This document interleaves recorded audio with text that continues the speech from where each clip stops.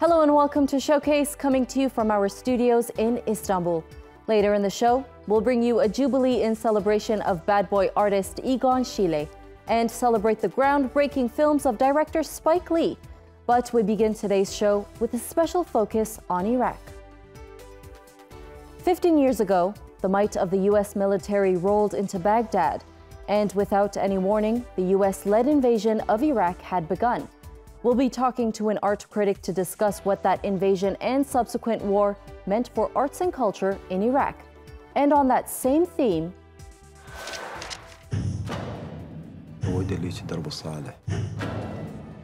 we'll also tell you why this Iraqi film is marking the end of an era in the country that lasted nearly 3 decades. And art imitates life. We'll bring you 5 distinct pieces of artworks drawn from the invasion of Iraq.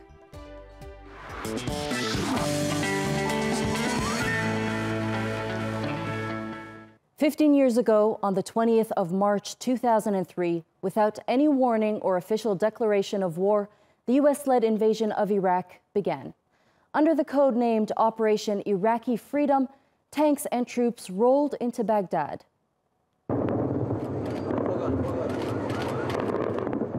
Followed by a campaign of aerial bombardment named Shock and Awe by the invading forces, it was intended as a show of brute force.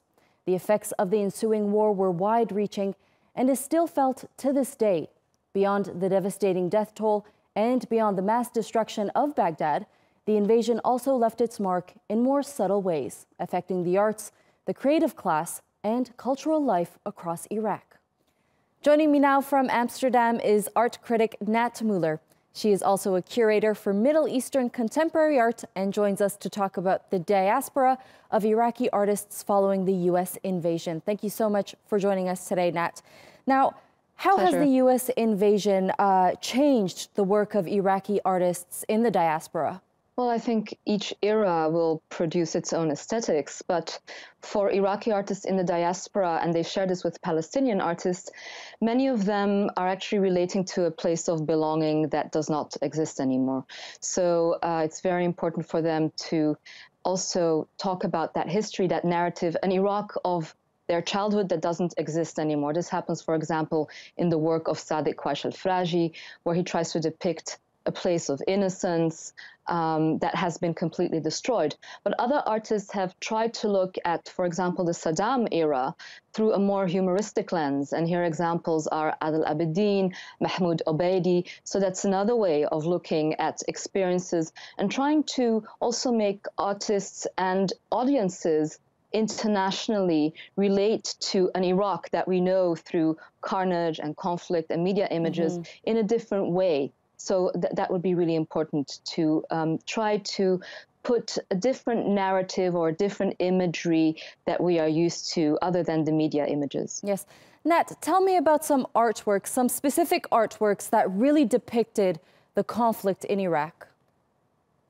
So an example I always like to use is that of artist Wafa Bilal. He has been living in the United States for quite a while.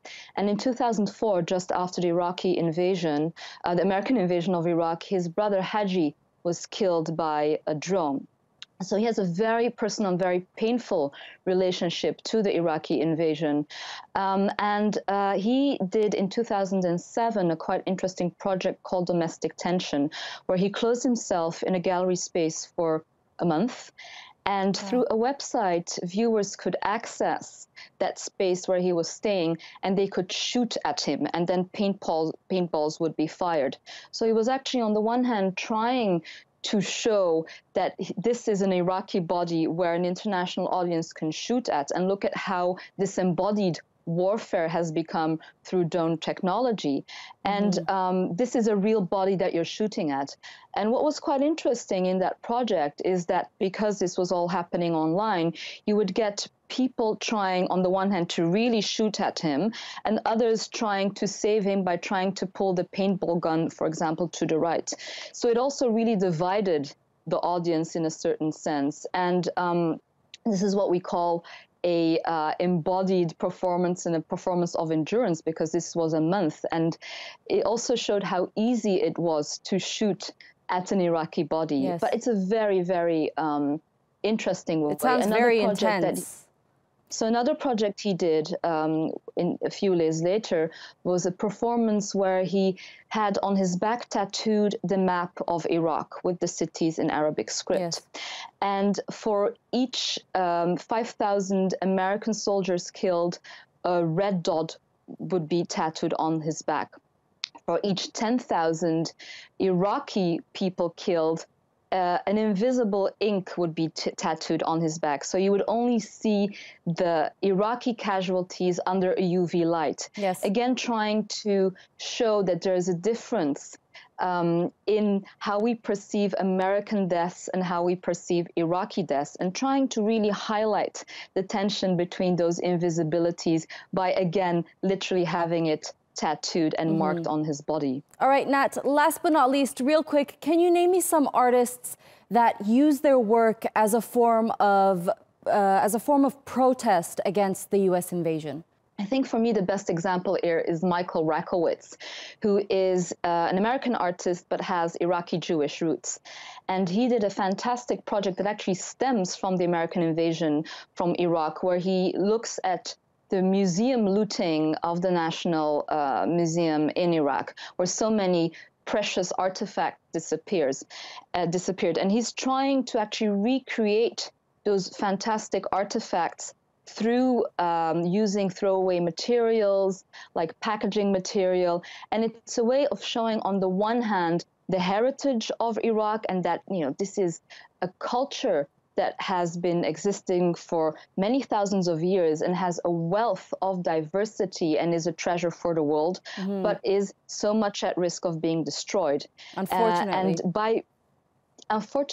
And obviously this has continued in the aftermath, and this has continued with ISIS as well. So this is an ongoing project, and it really shows very beautifully how, on the one hand, what is the ephemerality of cultural artifacts, how fragile they are, and how important it is to remember them and to share them with the world. All right, Nat, thank you so much for giving us that great insight. It was a pleasure having you on our show today.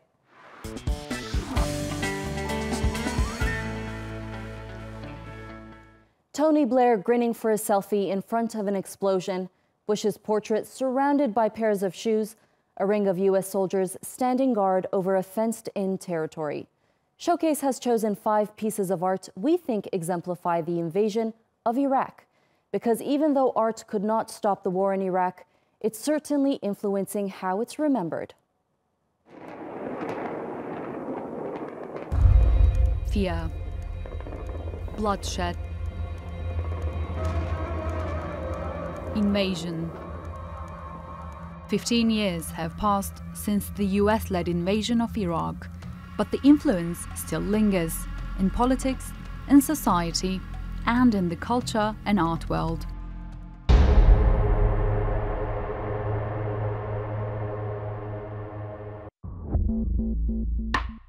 A ring of US soldiers stand guard over a fenced-in territory, a monument so unstable that it's held together by brown packing tape. The structure threatens to collapse as it sags under its own weight. If the monument disappears, what shall remain behind? This is the question centering around this artwork and arguably the invasion of Iraq for artist Thomas Hichon. It's a starting point of anger and frustration at policy that's, beyond our control as citizens. To many people who made this piece a viral hit, this grotesquely comic artwork says it all. Only former UK Prime Minister Tony Blair would think that's a good photo opportunity. These paintings display chaos, fragments of lives dismantled by troops, gunfire and bloodshed. Yet Essam Pasha paints through feverish strokes of every happy color imaginable. That's because the young Iraqi artist conforms to hope as the most striking form of protest. Every time Iraq rises from the ashes just like the phoenix, and I think that's a very optimist idea and inspires the optimist name.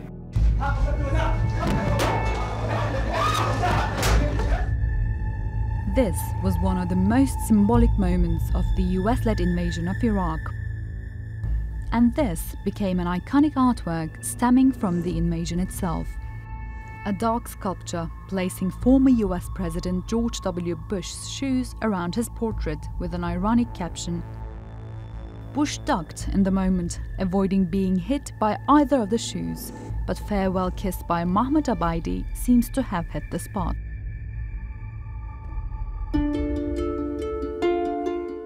This colossal work by eminent Iraqi artists conveys suffering and confusion whilst acting as a manifesto of sorts, a reaction against and commentary upon the US invasion of Iraq. We got a war after war, the sanction, destruction, and this is the implication of all these. It's definitely put me in a position which I have to create work. It's not to document, but more than to give a voice of a protest against this destruction of my country. Ever since the Gulf War in Iraq, not a single domestically produced film has appeared in any of the country's cinemas. But now director Mohammed Al-Daraji is poised to change all that. The Journey is an international co-production loosely based on a true story. It follows a would-be suicide bomber who's about to blow herself up in Baghdad's only train station on the same day former Iraqi President Saddam Hussein was hung. The psychological thriller, which has screened at many international film festivals, reflects a recent resurgence of Iraqi cinema both at home and abroad. To talk more about The Journey, I'm joined from Baghdad by the director himself, Mohammed Al-Daraji. Thank you so much for joining us today, Mohammed. Now, I know you faced a lot of trouble making your first feature film, Ahlam. What was the filmmaking process like with The Journey? Well, The Journey is quite difficult than Ahlam. Ahlam, we made it in 2003 and 4. The Journey, we shot it in 2016. It's about 12 to 13 years. The situation in Baghdad on the time in Ahlam was complicated. But with The Journey was also complicated because on the time when we were shooting the film, we had Daesh, ISIS was around the border of Baghdad on the time. It was very tense. It was not easy to shoot a feature film. But thanks to the Iraqi police and the Iraqi army, they were very supportive and very helpful to give us the right security. We had some foreigner crew and foreigner cast with us, but we managed to shoot it within a period of time, around 3 months. But it was not, it was a tough job to do it. Yes. Okay, so The Journey has been described as a movie that touches on social security issues. What's your thoughts on raising awareness through cinema? This is a very important subject in Iraq today. We are asking the question, me as Mohammed, I try to ask the question is, what if the suicide bomber or the extremism or the terrorism, what if we bring them back to their humanity? What will happen if we manage to talk with them? Because imagine when a suicide bomber comes to Istanbul or Ankara or in Baghdad or in Moscow or in Paris, you know, he came to the market or to the street and then he bombed the street. He killed people. He don't know these people. He never met them before. He never have any issue with these people as a normal human being, level to level, you know. He don't have any court case, nothing with them, not love story, nothing. So the question that I have is, what if before this suicide bomber bombed the place where he is, what if we talk with him? What if he spent time with us? What if he discovered our humanity? What if we managed to bring back his humanity that has been lost? This is what the film about. The film about this young girl. She's coming to the train station on the day of Eid in 2006, and at the train station where thousands of people gathering at the train station on the 30th of December. You know, she tried to push the trigger of the bomb. I stopped it. Yes. And I took her for a journey to meet those people. That's we need it in Iraq today, because since September 11, 2001, and since all these titles of war against terrorism, war against Islam, terrorism, you know, against extremism in Islam, all these titles has been not help us at all. Yeah. We create more terrorism, we create more extremism, we create more and Political different turmoil. names of cells, and we did not manage to put it down. So my question is, can we talk? Can we speak? Can we talk human to human? Yeah. That's the important, and I think we do need it in Iraq after we get ready from Daesh, after we have the victory in Iraq from Daesh. Now, for the society, we need to talk about this kind of subject because it's important for Iraq We do today. indeed. Mohammed, I want to talk about the time that you were arrested by the U.S. Army. Now, what circumstances were you put in, and did that have an effect on how you portrayed them in this movie? Well, that's very smart and very important question. And not a lot of people ask me that question. I think the experience that I had it in 2004 on the 17th of December, when I was kidnapped by Al Qaeda and then kidnapped by the militias, and then after that I was arrested by the American, put in the prison for 7 days. Me and my crew member. I took this experience and I used it in the journey. First of all, I took the experience when the gun was put in my head by Al Qaeda and they were about to shoot us and throw us on the Tigris River. I took this moment where I was collapsed, and the image that before I died is come to me. I use this image on this girl as the moment she's about to kill herself. She closed her eyes and she to go for the journey that I portrayed in the film. But on the same time, I portrayed the American soldiers, because during my prison in the Green Zone at the American Army on the time in 2004, I met the American soldiers. They were very tough, harsh, you know, there is no humanity at all. But as soon as they take the uniform out, you see there is humanity with them. You see there is the soldiers, that he have a wife, that he have a child. You see different soldiers. So this kind of complicated situation that the American soldiers they had, I portrayed it on the film. On the film, there is a scene. They are very tough, harsh against the Iraqi, but at the same time, he's singing a song for his girl when he's in the phone. So he shout to the Iraqi baby, you know, to shut up the baby, but on the same time, he's on the phone speaking with his baby and singing for his baby. Yes. This kind of thing, I portrayed it on the film, and this is what I experienced by myself. So that was a very smart question you had. Yes, Mohammed, thank you so much for joining us today. Unfortunately, we have to end it there, but it was a pleasure having you on our show today.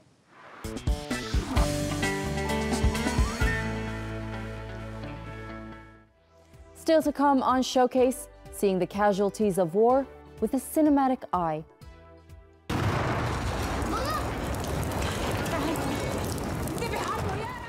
Insyriated, a look at the heart of the Syrian war through the eyes of those caught in the conflict.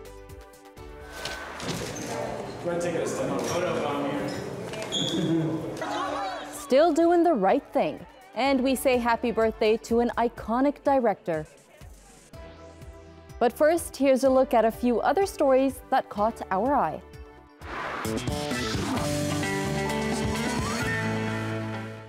The 17th edition of the International Animation Film Festival of Meknes is underway.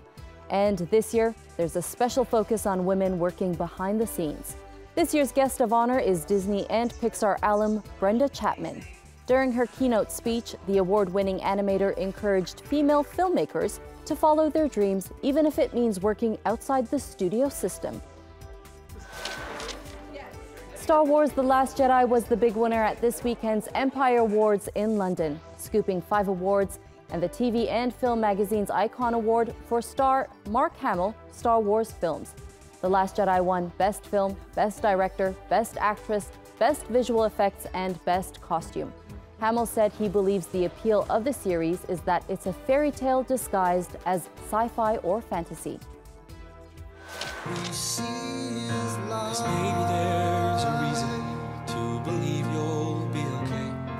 Fans are buzzing over the release of a new song by two of Broadway's hottest stars, Hamilton creator Lin-Manuel Miranda and Ben Platt, the original star of Dear Evan Hansen, have recorded a duet called Found Tonight. It's a lyrical combination of two songs from each musical. The Tony Award-winning artist recorded it in support of the upcoming March for Our Lives demonstration planned after the high school massacre in Parkland, Florida.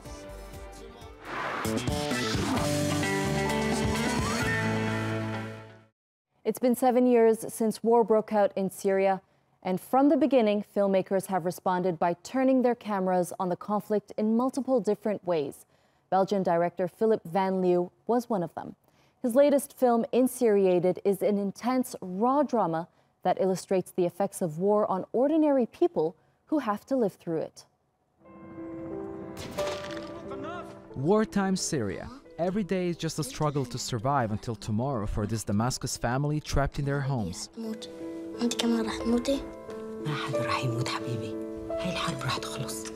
Insyriated is a tense thriller that won an audience award at the Berlinale last year. And now the film has opened in cinemas across Lebanon, where its cast and crew showed up to promote it for a Beirut audience. In the script, these characters are in this place, under the circumstances happening outside. It talks about how this war moved inside the houses, inside themselves as characters, and how they're coping with it and spending their days. These people were forced to be in such circumstances. This is a very important point. And this is why this film is not only about Syrian people. No, it speaks about people who can be anywhere in the world living in the same suffering. And for the audience, the film is a way to understand what Syrians are going through. From the moment I walked into the theater, I felt like I walked inside of the house of this family. And every time I heard the sound of shelling, I was afraid like them. It was very emotional, and all the actors are really great. It's very important to have it screened in Lebanon so that we know what's happening in Syria. Maybe we can relate more with the people who fled the war to come to Lebanon. We're getting to know why they fled. It's scary. It puts in the trauma. It takes you slowly through the suffering. But war isn't just the only trauma this family faces. Insyriated may be difficult to watch, but as critics have described it, it's gripping from start to finish.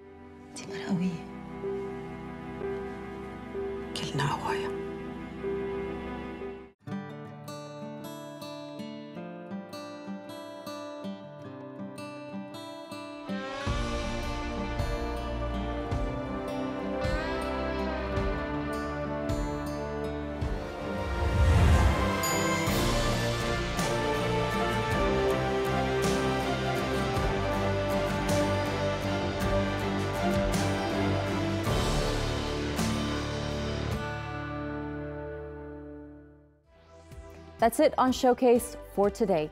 Head to our YouTube channel for more of our coverage from the global art scene. But before we go, let's take a look at a director who helped start a revolution in terms of how African-American stories were told on the big screen. Spike Lee broke down stereotypes and gave to new, fresh voices in films, from the hip-hop themed Do the Right Thing to the dramatic biopic Malcolm X. He turns 61 today. I'm Efnan Han. Thanks for watching Showcase. Bye for now.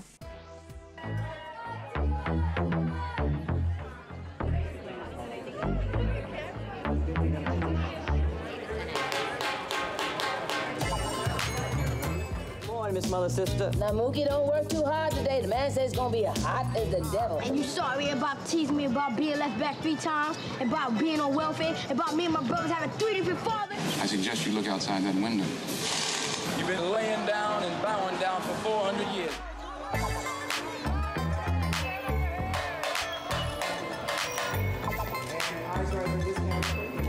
You're not an American. We didn't land on Plymouth Rock. Plymouth Rock landed on us. That's right. You get snubbed.